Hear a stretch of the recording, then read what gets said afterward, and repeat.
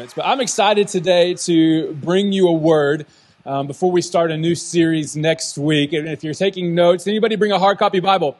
Hard copy Bible. We're going to, like I said, Pastor Vince mentioned it, start bringing those, start bringing notebooks. We're going to dive in this semester really deep, really heavy. I'm a firm believer that everybody should be taking notes and something that you can go back and reflect on.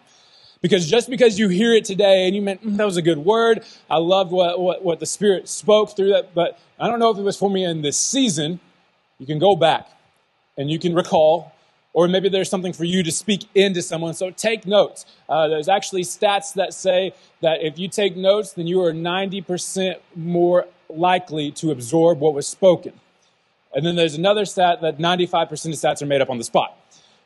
So just so you know. But I'm a firm believer you should take notes, whether it's physical, whether it's in your phone. It doesn't matter. Just have something you can reflect on because it keeps you engaged. So if you got your notebook, you got a phone, you got something, authentically active. Authentically active is what the thought I want to preach from today. And it says this in Ephesians 5, verse 1.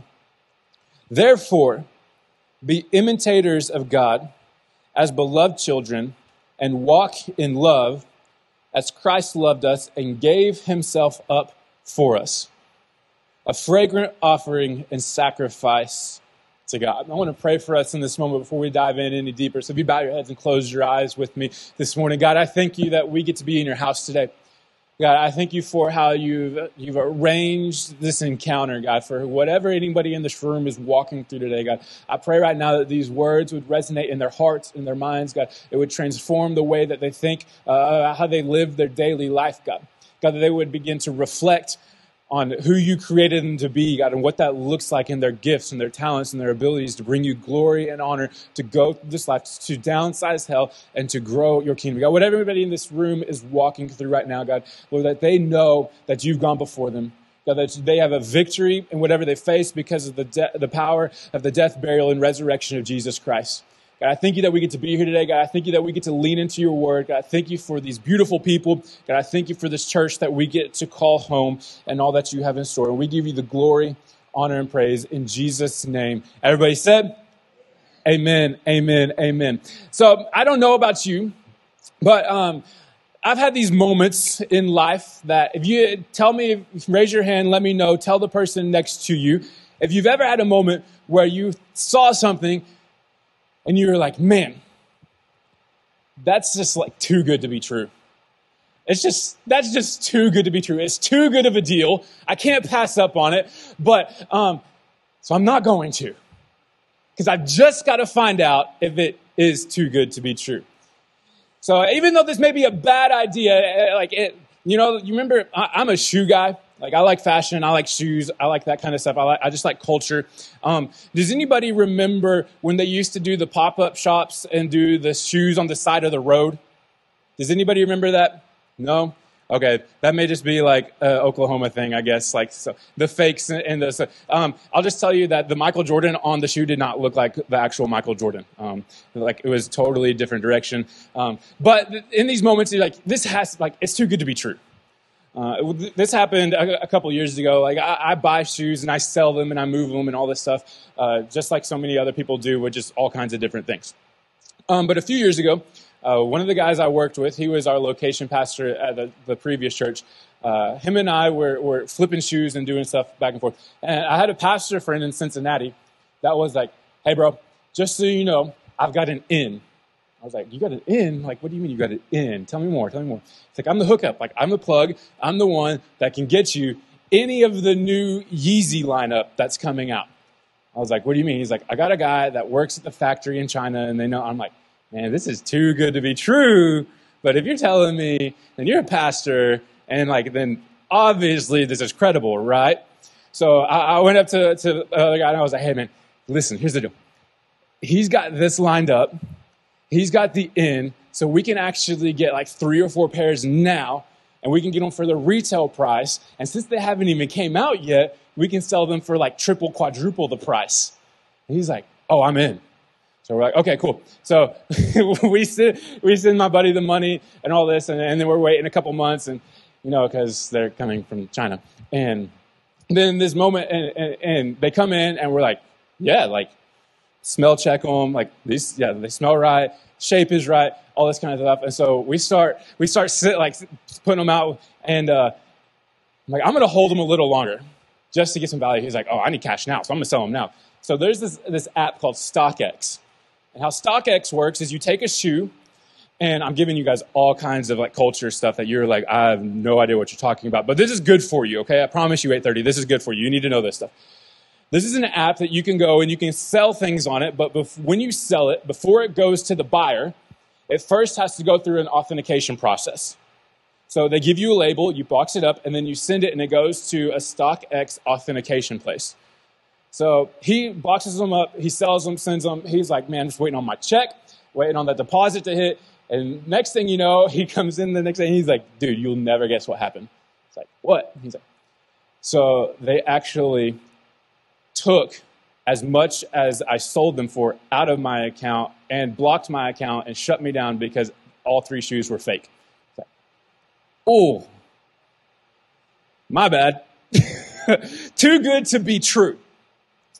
But there's these moments that we have so many times that we begin to walk through life. And this verse says, be imitators of Christ. And I want to walk us through what this looks like in actually being a replication rather than just a replica. Being an actual example of who Jesus is and being a follower of Jesus, being authentic in this moment. Because we have a whole lot more imitators than we do actual followers. Everybody thinks that they can be the thing that they're called to be, but they put more work into actually being a fake than they do into being the real thing.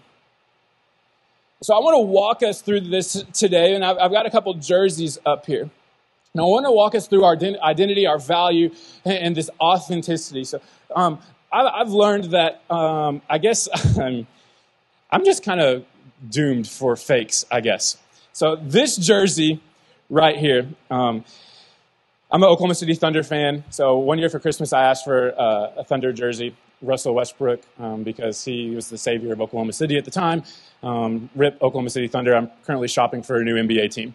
Just kidding. I will go through the process of the rebuild. But my mother-in-law, she's awesome. So she's like, I'm going to get you a jersey. I found them. I'm going to order them. I was like, okay, great. So she told me, hey, here's the jersey. She screenshot it and sent me, and immediately I knew. I said, oh, no.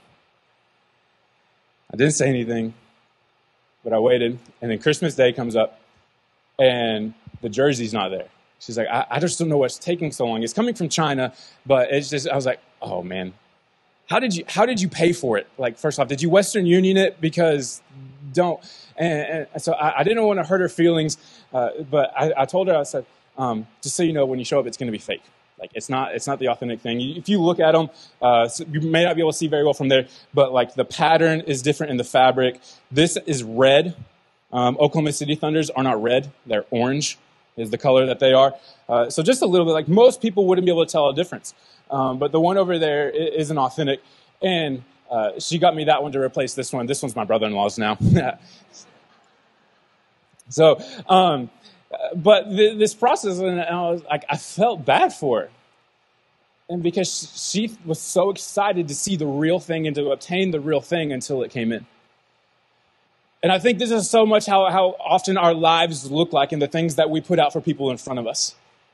Is we're saying, hey, I'm going to be an imitator. I'm going to be a replication. I'm going to be someone that looks like Christ, but I only look like it because I don't live like it. And we're leaving people in the wake because we're giving them such a fake encounter to the greatness of who Jesus is and can be to them in their life. Who he created them to be. The potentials and possibilities that he has for them. The fact that he died and rose again. And yet we think we can just coast through life doing the bare minimum to make it look like we know what Jesus did for us. It says this in Psalms 139:14. It says, thank you for making me so wonderfully complex. Your workmanship is marvelous. How well I know it. I love this verse because at the end there it says, how well I know. If you know anything about David, he was a man after God's own heart. So in this moment, he's talking about how valuable and beautiful he is as God's creation. And in this moment, he's saying, I recognize how beautiful and marvelous your workmanship is and who you created me to be, because I have spent time with you, even though I've made mistakes, even though I'm not the best, even though I've got all this garbage and these issues that I'm working through. I know that you have spent intentional time working on me, crafting me as a masterpiece. I tell students this all the time, that the scriptures say that you are a masterpiece. We look at God and he's the greatest creator of all time. He's the most beautiful artist, and he's created all these things that we get to enjoy in beauty and splendor. But then he looks at us and he calls us his masterpiece, which a masterpiece is a creator's favorite work of art. It's their most valued possession. It's their most valued piece. And that's what he calls every single one of us. We talked last week about the fact that he not only breathes life into us, but he breathes existence into us in the moment of salvation. The old is gone, the new is here, the dead is gone, and the alive is now ready to move in your life because the Holy Spirit has now at work in you. You can now make a different decision and walk this process of being like Christ. But we don't walk the process because we think we can just look the part and that's going to be good enough. As long as everybody else thinks that I've got it together, can I set some of you free in this moment? Just because you look like you have it together does not going to secure your eternity in heaven. Your eternity in heaven is only secured in professing from your mouth and believing from your heart that Jesus Christ died and rose for your sins, your transgressions, making you new, whole, complete, putting you on a path to purpose that he created for you in the moment that he knit you together in your mother's womb. When David says in this, how well I know. He knows the number of hairs that are on your head. He spent intentional moments before you even thought about. He knew what your purpose was going to be. He knew what your plan was going to be. All these things take place in the passion that God has for you, but yet we discredit it because we say I think I can just do enough to get by for a few days. I think I can just do enough to make it look like I can get to Sunday because I haven't spent time on Monday, Tuesday, Wednesday, Thursday, Friday. So why, though, are we so okay with just getting the replica? Some of us, you're like, the replica I get is Dr. Thunder, Mountain Lightning, and Sam's Cola. That's the replica I get. We have a standard here at Real Life Church that we teach interns and we teach people who will walk through the doors is we don't do the bare minimum. We have a value that's we refuse to be good. Which means when you walk through the doors that you're not going to get great value water. You're going to get Aquafina or Dasani or something that says, hey, I'm going to go the extra step for you. We're going to bring name brand sodas because we believe that there is more to what just getting the replica in these moments. We want to make sure that you get the real thing from the platform through the experience. And so in these moments, though, we begin to look and we say, well, I can take the easy way out. Easy is selfish. Easy is selfish, and there's no ifs, ands, buts, any other way around it. The only person that easy benefits is Satan. It's the only person that it benefits. He's the one that's actually taking easy routes as well. Because when you look at easy, you don't get to go through the refining process. You don't get to go through the steps that God's calling you to. You don't get to rise to the potentials that he created for you. All these things. You say, you know what? I can do the bare minimum and I can get by because the confidence I actually have in myself is the bare minimum. We have these moments and we discount and we discredit the value that Jesus has placed upon us. When it comes to anything in the world that you see, the value on something, what value is however much someone puts upon it. It's how much someone is willing to pay for it. So if we are so valuable that the creator of heaven and earth would step out of heaven, walk upon the dirt that we walk every single day, knowing that we cannot do the things right enough, well enough, good enough, that he's going to die on a cross for our sins. He's going to carry our shame, our guilt, because we are so valuable to him that he's going to step out of heaven, walk the earth, and be a sacrifice for every single one of us.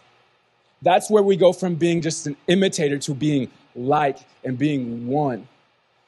It's such a beautiful image. And I think we discount ourselves so many times because every single day you are made new in the image of Jesus. You have the opportunity to wake up and say, Jesus, thank you for dying for me. Thank you for raising me from the dead. I know yesterday I screwed up and I'm a mess up, but today I'm going to be better and I'm going to be like you. Your value that you have placed on me is so substantial that you actually died on the cross for my sins. And today I want to live in a way that brings you value in that, because that's where my identity and my value is. It's just so great that he died for us. But yet we still try to fake it until we make it. But what are we even trying to make it to? What are we trying to make it to? Fake is cheap. It doesn't last. It doesn't hold up. There's some of you here that, you'll go buy some stuff and it'll look like something else, but in a year or so, it's not going to hold up because it's not the real thing. There's not the craftsmanship. There's not the intentionality. There's not the purpose to it. Fake is cheap. Fake doesn't really have any value. It can't be used to the extent that it was created to be used because it's not going to withstand the test. But yet we treat our lives like this so often. Can you imagine what it feels like when God begins to look at us and he says, I have placed such value upon your life that I died for you, but you disregard it because you are not intentional enough to spend a moment with me to let me show you how valuable you truly are. And we begin this process of being fake, and the process of being fake, it becomes exhausting. Where there's a reward in being real and God changing us and transforming us through this process, we spend more time trying to put on a facade and become so hard to keep up with rather than just being real with God and the people around us saying, hey, I'm broken, but he's going to make me whole. That I'm hurting in this moment, but I'm going to walk the process because I know he's gone before me and bringing victory in whatever I face. And yet God sits there and says, you don't even recognize how much value I've placed upon you because you sit there and you disregard it in these moments. But the fact that we actually get value from who Jesus created us to be in his death, power, burial, and resurrection. You see, what's crazy about these jerseys is like this one right here, it looks like it's ready to go. It looks like it can be used. But in reality, it's just an imitation. It's just for a person that's a fan, someone that's never going to get in the game, someone that's only going to be able to be a person from the sideline that watches someone do the thing they worked so hard to do, to be a person that screams at the TV when the person that's paid millions of dollars makes the mistake. I saw a meme the other day, and it really made me laugh. It said, guys really pick teams at 11 years old and let it ruin the rest of their lives. And I was like, oh, man, this is not the season for me to be reading that. But fans can wear something that looks similar, but it's never going to be used in a moment that actually is significant. See, people are drawn to real. We're in a season of life and in culture that everything is filtered. And we go from it's so filtered that once you get through the process, that it doesn't even look real anymore. My wife is super into makeup videos. And she'll be like, hey, watch this person as they begin. I'm like, that's not even the same person. I don't even think that one that's the result looks good. I won't even mention the one before the result. But we put so much effort into appeasing other people that have no value or authority in our lives. But this process that we walk out so often, we put so much effort into impress those around us rather than being obedient to the creator of who we are. But our value comes from the impression, we think, rather than the obedience and the promise of God. Rather than actually being in the game and saying, hey, God, use me. Lead me, work me in a way so I can be battle tested and battle ready. So when the enemy walks in, I say, hey, no, I'm in the game. I know my coach. I know the GM. I know the owner of what I'm walking into. And I know that I can face it because I am real and authentic. And that's what I'm going to put forward. There's a great story. There's a great story in the Bible, and the thing that you're holding. And there was this young man that at one point in his life, he walked up to his dad and he said, hey, Dad, I want you to know that I'm good. I want to go out and I want to see everything that the world has for me. If you would just give me my blessing and I'll go out and I'm good now. Thank you for everything you've done. Actually, he probably didn't even say thank you. He just said, hey, give me what's mine. And so the scriptures say that he goes out and he squanders the blessing. And he squanders it. So he goes out and he goes to find things that he thinks going to bring him satisfaction and wholeness. And he goes to experience the real world until he realizes it's so fake that he's now left with nothing. And he says, I don't know where I'm at. I don't know what I'm doing, but I know I've got to go back to the place that placed value upon me. Are you placing value upon people in your life that when they walk away, they know that they can come back? To say, I see that you're a child of God and I believe in you. Even though there was a season that you made some mistakes, there was a season that I didn't agree with what you did, but I love you so much because I know Jesus loves you so much that when you make that turn to come back, that I will meet you at the end of the road and celebrate the fact that you are home. Because that is the value that Jesus has placed on every single one of us. He went out, he saw fake, it exhausted him. He was in a moment where he was eating with the pigs.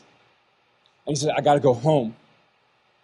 And when he went home, they threw a party. They celebrated him. They put a ring on his finger. But then there was a brother that said, why would we do this?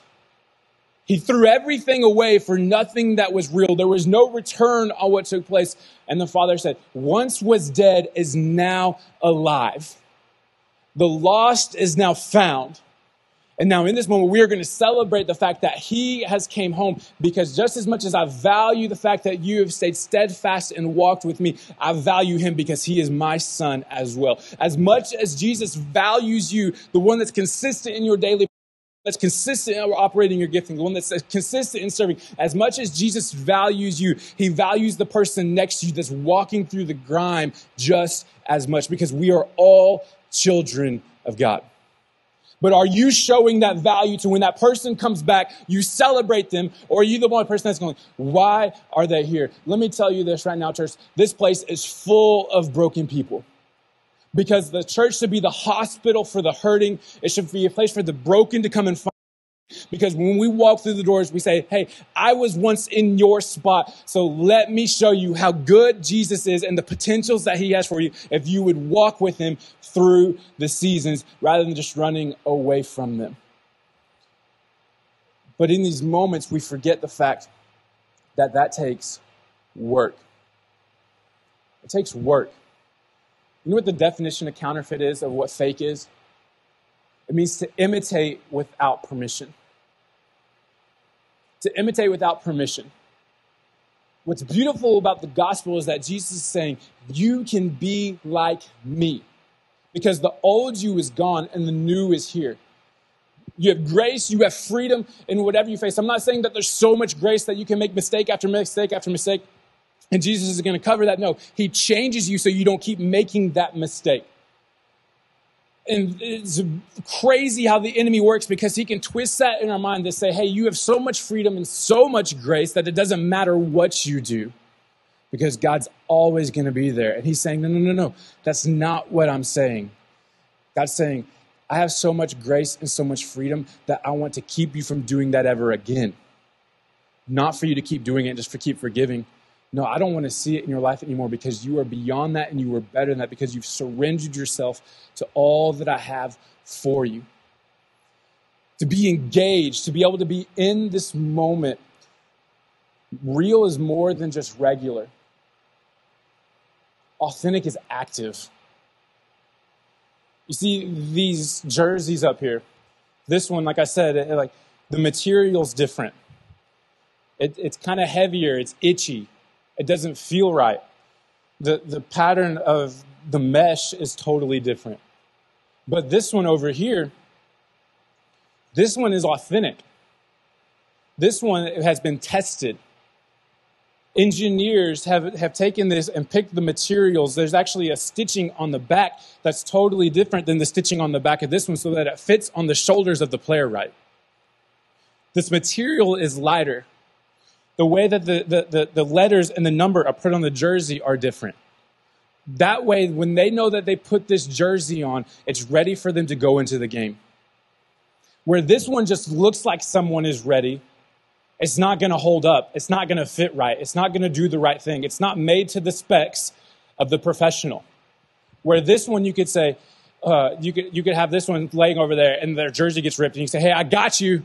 Just go throw this one on. See how that works out for you. Works for you at an NBA arena. It's probably not going to, but you can at least try it. But this one, they could actually put on, and it's ready for them to be in. If you were to reflect in your life, is your jersey one that looks like, you know what? It looks like I could go in the game, but as soon as I get put in the game, I don't know if I can make it. Because I haven't gone through the testing. I haven't gone through the process. I haven't spent time for God to work on me, to show me how I can get through these things. I think it's so crazy, the fact that Jesus spent intentional moments with God, the Father, 40 days knowing that the test was coming. It says in this story that Jesus went into the wilderness preparing for the test, which means that if Jesus was going to be tested and he had to spend intentional time with God the Father to be prepared for the test, why don't we? To be able to see the potentials that he has from us, to be authentic and to be real. That jersey can go in the game. Because authenticity and action take preparation and practice. We begin to have the debate and talk about the greatest basketball player of all times is Michael Jordan.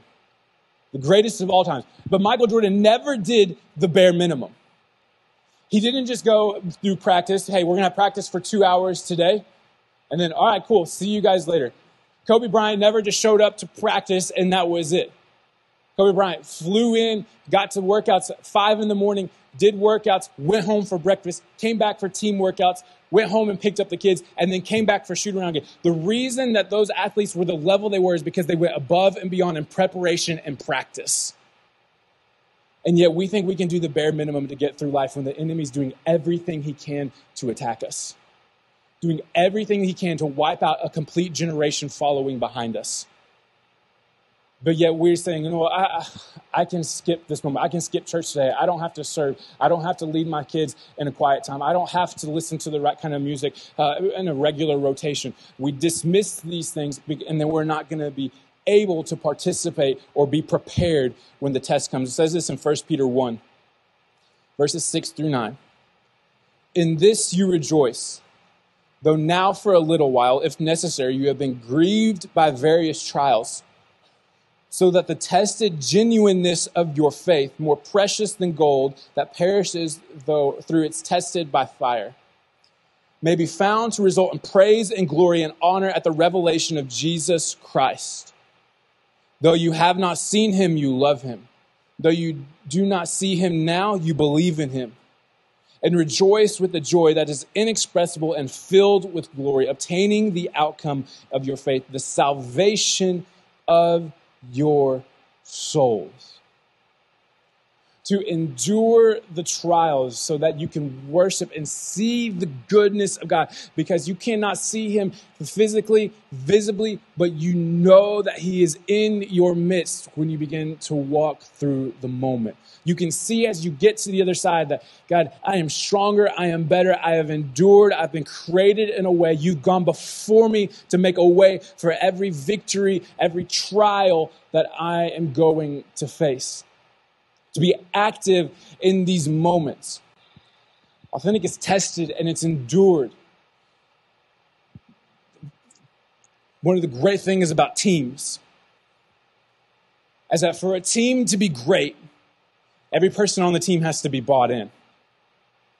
They've got to follow the mission. They know the playbook. They know the plan behind what they do. They know the style of play. They know the heart, and they know the mission of the coach. They know the overall direction of the organization, and they are all bought in on one mission. And it's to go and to be the best that they can and to win. But yet we sit and we've been created by the creator of the universe. We sit and we look across the room and we see like-minded people that have the same heart, same mission as us, to go and reach the lost and the broken. But yet some of us sit and we're not bought in because they're better than I am. So I'm just going to go let them do more of the work. I'm going to let them be the ones that get all the victories, when Jesus is saying, I want you to be celebrated and to celebrate with me as well, because I have great things in store for you, because I've done a great thing in you. So are you bought in to these moments? Are you bought into the fact that we are called, every single one of us are called in the ministry to go? It's why we use the phrase at Real Life Church, partnership and non-membership. Everybody has a responsibility to reach people, not just a right to sit in a seat and worship on a Sunday morning. Are you in the game? Are you ready to put the jersey on? Or are you just kind of sit back and say, you know what, I think this is going to be good enough? God wants to use every single one of us, but not every single one of us are bought in and surrendered to what he has in store for us. You see, we wonder so many times why we feel like this. Why we feel like we just keep getting attacked and we keep facing the same struggle, we keep facing the same heartache. It's because we've never fully surrendered what we have. We may have said yes to Jesus and believe that he's the boss and rescuer, he's the Lord of all in our life. But there are still some things that I'm holding on to because for so long in my life, they defined me. For so long in my life, they've been my identity. For so long in my life, this is what people have labeled me as, so this is what I'm always going to be. And Jesus is saying, no, if you would surrender yourself completely to me, you have no idea to the capacity that I could use you to grow my kingdom. But are you bought in to this? Do you truly believe that Jesus can do a work in your life? Has the enemy done such a work in yours that you're blinded and clouded from the things that are so good in your life? The fact that you woke up this morning and Jesus has something in store for you. If you would say, I'm here, I'm available, I want to be obedient to the call of God on my life. Are you bought in? Do you practice? Do you work? You see, Romans 12 says, let love be genuine, detest what is evil, and cling to what is good. Cling to what is good. Detest evil and cling to what is good. So many times in life we find ourselves just kind of being passive about the evil and trying to cling to what is good. We're not saying, hey, this is not good for me at all. I need to get it totally out of my life, whether it's a relationship, whether it's an addiction, whether it's just eating too much food, whatever it might be. This is not good for me. I need to push it completely out of my life. We just kind of let it sit there and be in our storage unit. And if we might actually go check on it and make sure it's still there. Rather than saying, God, I don't need this anymore. And the only way I can get rid of it is if you take it away from me. And completely surrender ourselves in these moments and say, God, I'm broken, but I want you to make me whole. God, I'm hurting and I need healing. God, I feel lonely and I need you to show me that you are here. We've got a generation that's rising up. When we keep saying things like, they are going in such a different direction, and I'm not really sure where they got offline, where the path shifted. Church, my question is, if we're worried about them going in a complete direction, where is it that we started paving the road in a different direction, or we stopped being the guide for them? Where is it we were stopped being intentional with saying, hey, these are the things that should be a standard in your relationship? these are the things that should be a standard in your life. This should be the expectation of a work ethic. This is how you honor God in your relationships. This is how you honor your father and your mother. This is how you walk in confidence and faith because of who God created you to be. Where did we get it off that we got lazy in what we were doing and just expected them to follow on rather than being intentional in the teaching? Because now we have generations that are following that are so confused on which direction to go. Because somewhere we've missed the fact that we paved the way. Not only do we expect them to follow us, but they're going to follow us in whatever direction we take them. So where did we get off in that? We want to see leaders of homes, and we want to see marriages that are flourishing. Men that rise up to lead their home. But yet we have men that are lacking in confidence of who God created them to be, so they don't know how to lead their home. So now we have young men that are rising up uncertain of how to even walk in life. We have young ladies that have moms that have never placed true value on their life because they've never recognized that they're a true daughter of the one true King. And so they've never respected themselves and honored themselves in a way that now their daughter says, no, this is going to be the standard of how I live because I watched it before me. Because we've got complacent and just walking with culture rather than saying, no, we're going to change what the culture says is the norm. And we're going to go back to what the Bible says and authentic and real of who I am. No, I may mess it up sometimes, but I know the fact that Jesus died for me. So tomorrow I can be better than I was today. And I can be transformed in the fact that I can be better every single day because what was gone or what was there is now gone. And the dead is now gone. And I am alive in Christ Jesus because he's breathed life and existence into me. Because of the power of the cross. But we're going to be complacent with culture. And we can just look like we can get in the game. Because when you get in the game, it gets really, really hard. And sometimes you get yelled at. And sometimes you get knocked down. And there's always somebody that's trying to beat you. But you know what's great about being in the game? Is you win.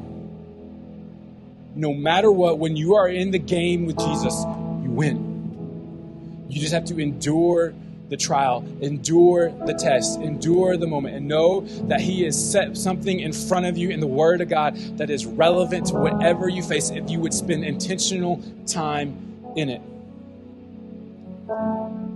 I want to close with this because we're going to get to do this tonight. And I think there's going to be a lot of people that need to take this step of obedience. One of the things that's so interesting about church is we debate about the trivial and the how-to. And in the debating of the trivial and the how-to, we miss the fact that some of the stuff is so concrete in just the belief of it. And one of these things is baptism.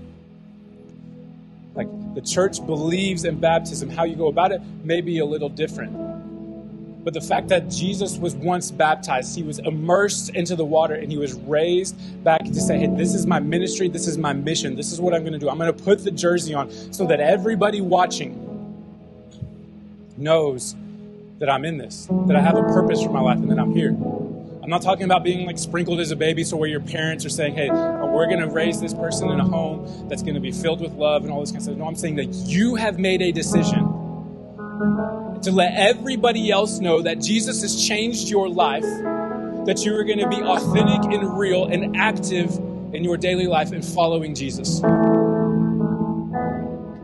And then tonight I want us to walk through this to see baptism is the first step of obedience. It's the first sign of surrender. It's the first sign of saying, hey, I'm bought in. I'm all in. I'm going to show everybody else that I can be held accountable, that I'm going to put the work in, that I'm going to do everything I can to grow the kingdom of God. And I'm going to be a real part of this team. And I'm going to put this jersey on rather than just kind of coasting through life and making it look like that. I know my color's a little off. I know the material's wrong. I know I can't go in the game, but at least I can look like I can go in the game. No, I'm tired of that. I want to show everybody that I'm in it. And the reason that we do this is because, number one, Jesus displayed it. Jesus displayed it. If it was so great that Jesus actually walked in obedience to be baptized, then why don't we? Just like Jesus spent time with God the Father to be prepared for the test, why wouldn't we? So if Jesus said, hey, walk into the water, and John the Baptist said, no, you should be the one baptizing me, he said, no, I am following through with what God has for me. And the moment he was baptized, he was dunked into the water, and he was brought back up, and a dove ascended on the Holy Spirit, and all these things transpired to show people that this is the standard to follow. Jesus did it. He commands it. He says, go into all the nations, proclaiming the gospel, raising up disciples, and baptizing them in all the nations. He commands it. And then the church follows it. It says this in Acts 2:36-39. Let all the house of Israel therefore know for certain that God has made him both Lord and Christ, this Jesus whom you crucified.